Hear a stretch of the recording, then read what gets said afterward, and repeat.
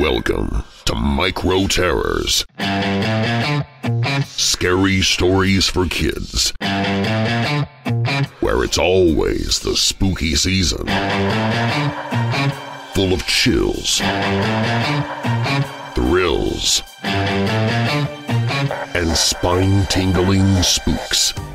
Micro Terrors are family-friendly frights for those ages 8 and up. And while our stories are for younger ears, we are still talking about things that go bump in the night, and some children may not be able to handle what others can. Parental consent is recommended. Now, for tonight's Micro Terror.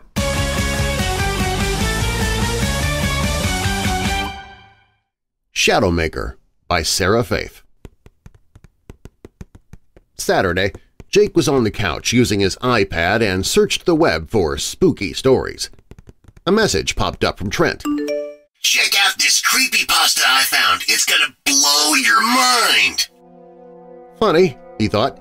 Trent said he wasn't into creepy stuff anymore. His best friend Trent spent his free time indulging in sports, while Jake spent his free time scaring himself.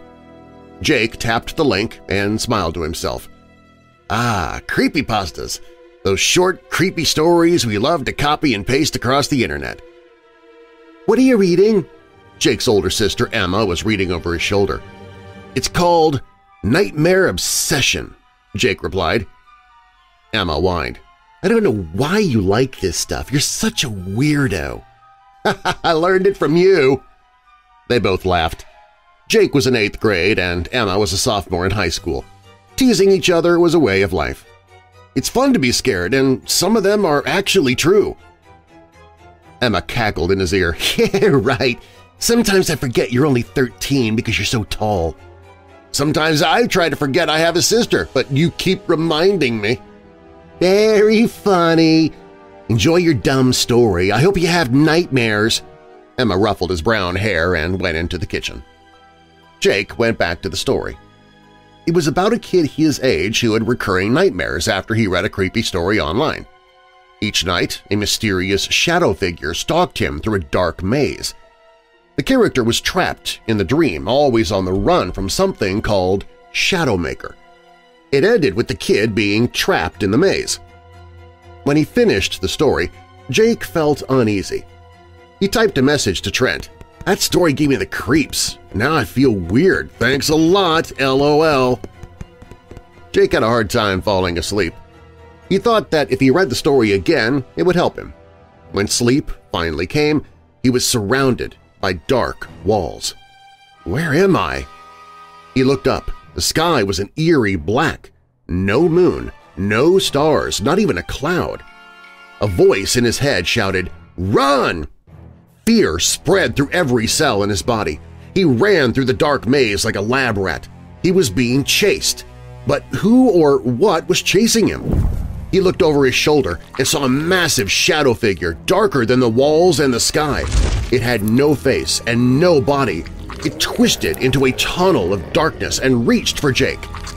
Jake Stinson, you are mine.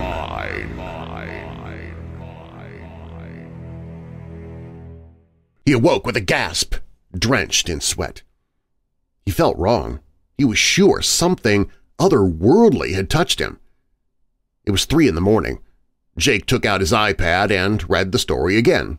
In fact, he spent the rest of the weekend in his room, reading Nightmare Obsession over and over, only surviving on energy drinks. Late Sunday night, exhaustion won. He was back in his nightmare maze. The voice once again told him to run. He wanted to say no. He wanted to be brave. The entity was deep and thick with darkness like the bottom of the ocean. Jake Stinson, you are mine.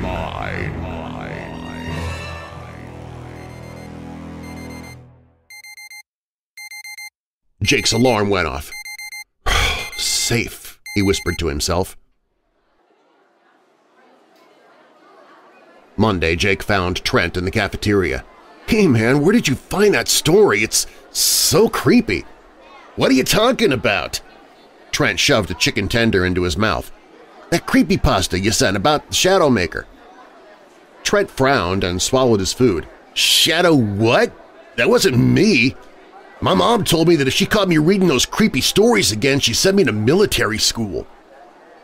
"If you didn't send it, who did?" Trent shoveled tater tots into his mouth and shook his head. "I don't know. Gave me nightmares. I can't stop thinking about it." Jake saw a shadow cross Trent's face and blinked it away. Trent looked down at Jake's tray of nachos and smiled. "You gonna eat those?" Jake pushed his tray across the table. "I lost my appetite." He was consumed with the story. During sixth period, Jake asked for a bathroom pass. He grabbed his phone from his locker and hid in the bathroom. He typed in a search for the author. Anonymous? Great. The bell rang, but Jake stayed in the bathroom and read. His phone buzzed. It was Trent. "Mr. Graves just marked you absent. Where are you?" He ignored Trent and typed into the search bar, "Is Shadowmaker real?" Shadowmaker is a malevolent entity made entirely of darkness. It preys on fear. It is a master of illusion that overpowers and disorients his victims. It has the ability to enter the dreams of anyone who thinks about him. It loves to confuse and deceive. Jake typed in another search. How do you get rid of Shadowmaker? A link popped up for the list. The list? Jake mumbled to himself, tapping the link. The dismissal bell rang. Oh no! Jake put away his phone and hurried out of the bathroom. He knew his parents would get a message that he'd skipped class. This was important, though. He needed to know more about Shadowmaker. His survival depended on it. Jake went home and locked himself in his room. Maybe if he read Nightmare Obsession enough times, it wouldn't scare him anymore.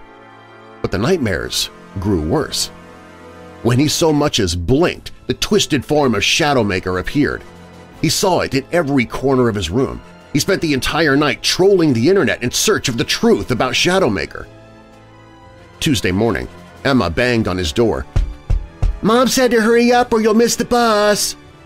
I'm sick," Emma groaned. "Whatever." There was no way Jake was going to school. He told his mom he had a stomachache, but he knew she didn't believe him. "I don't have time for this. If you're faking it, I'll find out. Stay in bed." As soon as she shut the door, he took out his iPad and continued his research. How to outrun Shadowmaker. His search returned one link. 1. Shadowmaker is a creature of darkness and fear. Use a magic spell to invoke light. That one made him laugh. I'm not a wizard, Jake thought. 2. Open a portal to another realm and banish the Shadowmaker. I'm not a mad scientist either, he thought. This is not helping. 3. You can defeat Shadowmaker by saying his real name. He had searched the web for days, but no one knew Shadowmaker's real name. 4. Shadowmaker feeds on fear. Turn around and confront Shadowmaker. Fear. If he could figure out why he was afraid of Shadowmaker, maybe he could win. Jake fell asleep after rereading the story countless times. He was back in the dark maze. The walls wobbled as though they were made of liquid. The inky substance broke through and morphed into tentacles that swatted at him. He heard the now familiar yell, "Run!" He ran until he reached a dead end. He turned and faced Shadowmaker. "I'm not afraid of you." But this was a lie. Jake was terrified. When the cold tentacles touched his skin, he awoke. He picked up his iPad and read the final entry on the list. 5.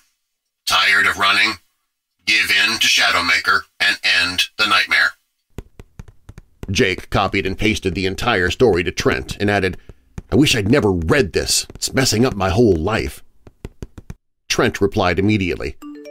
Go to sleep. You're obsessed. A week later, Trent stared at the words on his computer screen and fought off sleep. He blinked a few times and nodded off at his desk. Instantly, he was back in the maze. The voice in his head ordered him to run, but Trent stood his ground. He faced the swirling black mass. Trent Wexler, You are mine. You don't scare me anymore. The tentacles screamed and hissed like 1,000 snakes.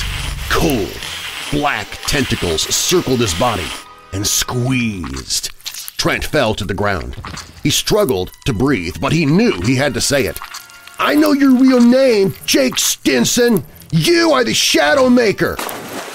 Walls of water crashed over his body and pulled him into their depths. Trent awoke to a soft knocking at the door. Trent, time to get dressed, his mother said. Jake's funeral starts in an hour.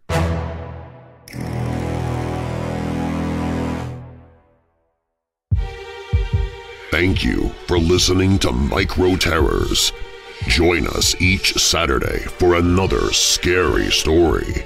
For more fun, visit our website at microterrors.com, where we will also have spooky games you can print out and play, like wicked word searches, mysterious mazes, and more. Microterrors.com is also where you can find us on your favorite social media and even send in your own scary story for us to tell. Plus, you'll learn more about our author, Scott Donnelly, who has other horrors for both young and old. I hope you'll join me again soon for Micro Terrors, Scary Stories for Kids. Hey Weirdos! Be sure to click the like button and subscribe to this channel and click the notification bell so you don't miss future videos. I post videos 7 days a week. And while you're at it, spread the darkness by sharing this video with someone you know who loves all things strange and macabre. If you want to listen to the podcast, you can find it at WeirdDarkness.com/listen.